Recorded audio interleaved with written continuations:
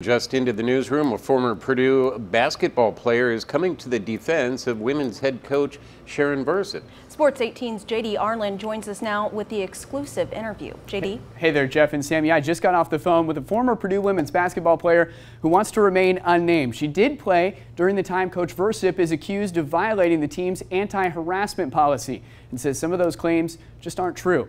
To recap, we received a document accusing Versyp of harassment and Director of Women's Basketball Operations Terry Kicks of assault. The unconfirmed document alleges strong language, including the word fat, throughout the year, and physical abuse to a member of the team on the team plane after a 2018 game. Our source is a former player who was on that plane. She says she was at the front of the vessel and didn't see that incident occur. Our source also denies the accusation that Versyp created a, quote, toxic environment and never described players as fat.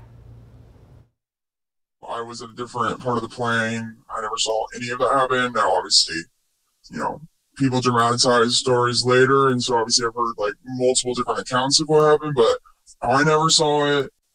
Yeah, I never heard the word fat. I don't feel like it was hostile. Now, do I think it was D1 Power 5 athletics and will to win and there's pressure there? Sure, but to say it's hostile is a little dramatic. Now, obviously, this is a developing situation. We'll have so much more on this story as it develops. You can check our website, WLFI.com, for more info and updates. For now, that's all I've got. I'll send it back to you.